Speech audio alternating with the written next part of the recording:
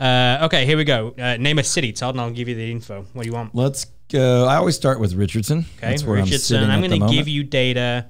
This is called the absorption rate. This is essentially if no new houses came on the market, this is how many homes are currently active for sale that would last before we ran out. So this is how long the homes that are for sale would last before we ran out of homes in a city if no new homes came on the market. Okay? I'm going to give you numbers from 3 to 400, 4 to 5, and 5 to 6. We'll do that for all the cities. 2.8 months, 2.1 months, 2.4 months. Okay, so let's stop for 1 second. In the core pricing in Richardson, 300,000 up to 600,000. Yep. We basically have 2.5 months. 2 to 2.5 months in those areas. Okay. Historically speaking, what does that mean? Well, if you look back just 3 months ago, we had about 0.2 months, 0.3 months. So essentially we were saying we have about a week. We have about a week's worth of inventory. Mm-hmm. Historically speaking, if you were to look at kind of big numbers overall, anywhere from 0 to 3 months worth of inventory is going to be, quote, your seller's market. 3 to 6 months-ish, 3 to 5 months, 4 to 6 will be a neutral market. And anything above that is going to be more of a buyer's market because of the amount of inventory that there is there. But if you just look this year, we began this year and really for the first 3 or 4 months of this year remained consistently across the board in almost all of these cities right around that 0.2, 0.3, 0.4. Yeah. So for historical reference, if you talk to an economist or a forecaster, they typically say 4 to 6 months is a stable market, meaning if we have 4 to 6 months of housing inventory, number of houses that people could buy, buyers give, sellers give, there's a give and take. People work with each other to get deals done. If you need to buy and sell, you tend to be really confident you can get both of those things done, right? Now, if we have below 4 months of housing inventory, we call that a seller's market. In that scenario, you just kind of expect sellers have more leverage, right? It's going to be easier to sell, harder to buy. When you have 0.2 months, that's when we saw 50 people going and putting offers on houses for $100,000 over because they were so desperate because in an entire city such as Richardson, there may have been 4 homes for sale. In that price point, right. And there might have been 40 buyers. Right. So that was the most extreme seller's market DFW has seen in many lifetimes. Now, on the flip side, it's been since 2008 and 9 that we've seen a true buyer's market.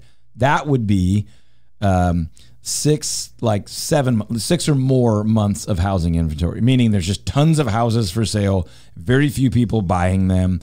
Buyers have all the leverage and sellers are really, really nervous, right? We haven't seen that in a long time.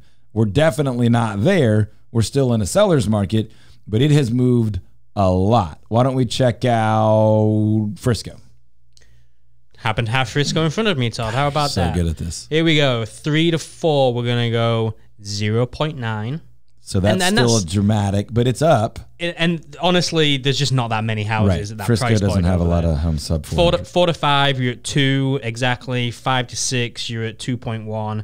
And then really from there on up, it's across the board 1.8, 2.3, 1.9. Okay, so let's just say Frisco's still 2 months or less inventory, but generally right around 2 months. Yeah, we average it out about 2. It was around half of 1 month to 1 month for the last, most of the last several years. Frisco was one of the most extreme markets for anything under $500,000 because I remember I kept on looking it up. There was at times under $500,000 handful of houses in Frisco, like 8 houses. Yep. So to do the comparison, in many of those areas, the inventory is about 4 times what it was. We went from like 2 weeks to 8 weeks, 0.5 to 2 months of inventory. And so we're going to keep going. We're going to keep sharing different markets. But the message I want to get across is this is good news. How about Fort Worth?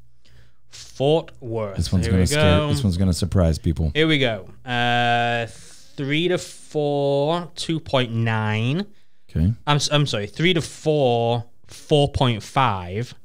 4 to 5, 4.9. Ready for it? Yep. 5 to 6, 7.7, and it keeps going from there. 9.3, 7.5, 10.2. Okay, let me make a point about even in like 2 to 3, it's at 2.9.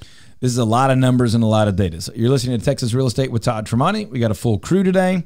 We're talking about local market data and what has changed just in the last few months. Basically, what I want to warn people about is anytime you look at data for an area as large as Fort Worth or an area as large as Dallas, or by any means, all of DFW lumped together, that data is going to be unreliable. It doesn't mean it's useless, but it's going to be a lot less reliable. Real estate is local. I'd say hyper local.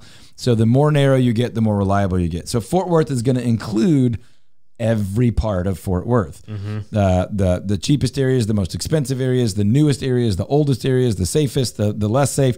It's going to include all of that.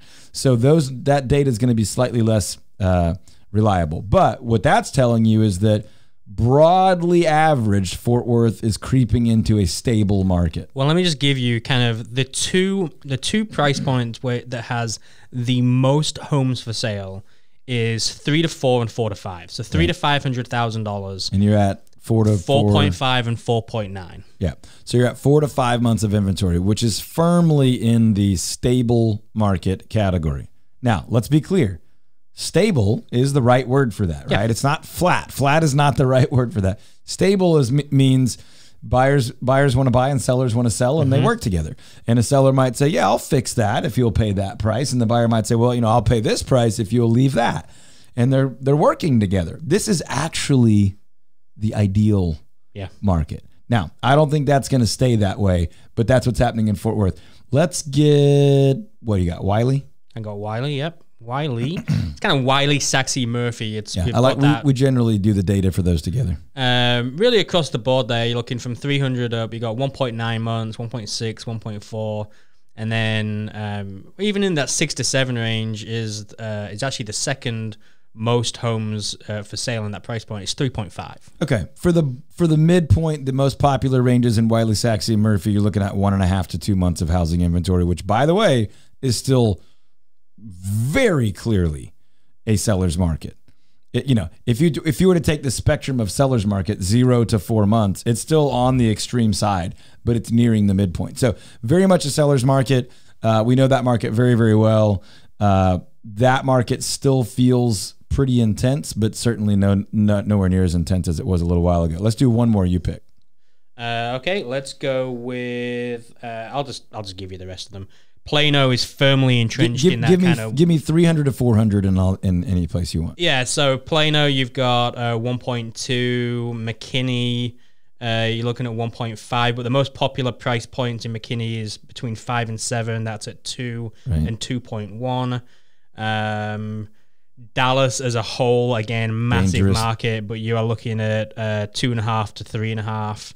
And then Allen is anywhere from 1 to 1.5. Okay, that's a lot of numbers. That's the rest of them. That's a lot of numbers. So for there's anyone, a lot of people geeking out on all those numbers right there's now. There's a few people geeking out. There's probably some people that change the channel, but don't. Stay right here with us on WBAP. You're listening to Texas Real Estate with Todd Tremonti, and what we are trying to do right now is to give you a true, pure data analysis of what's happening in the market. No spin, no agenda, no clickbait headlines.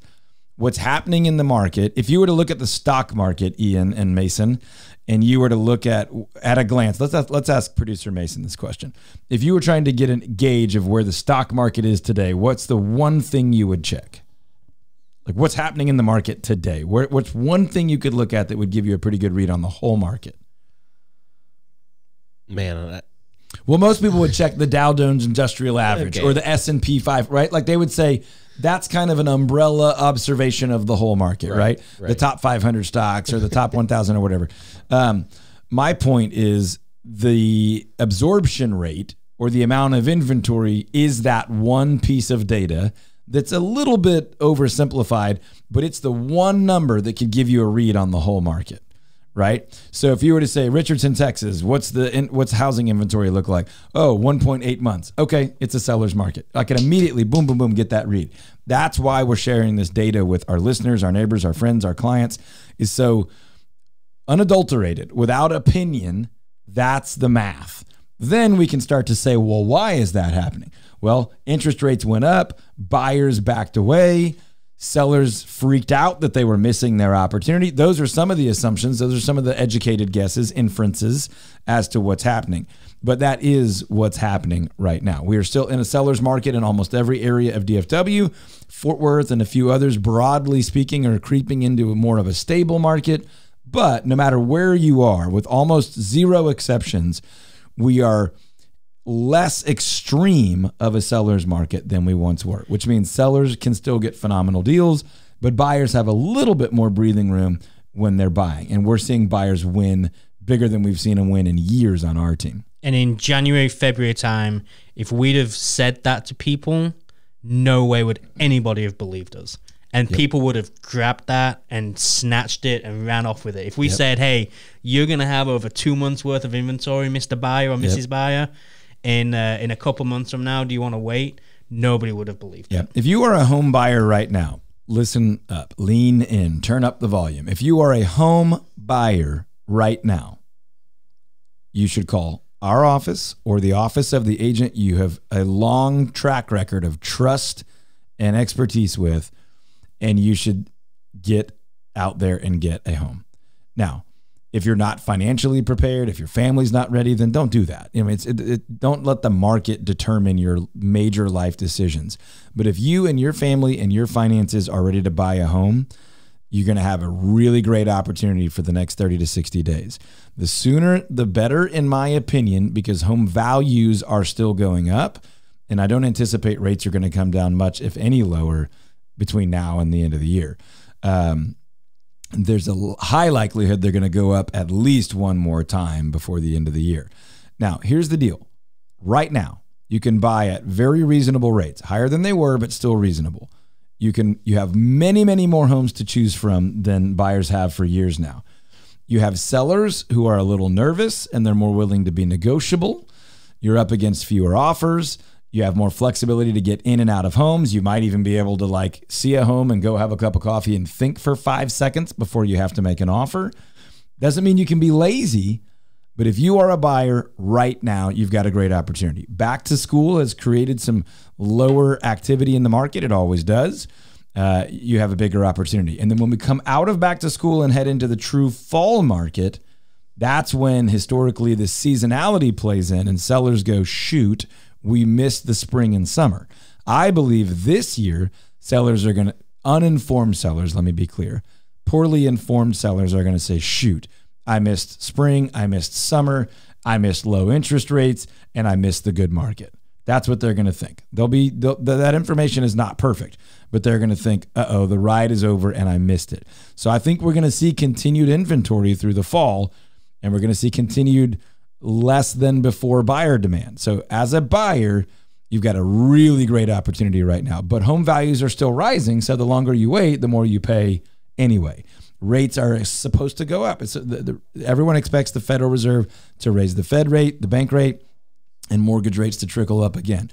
So the longer you wait, the higher price you get to pay and the higher rate you get to pay if you're borrowing.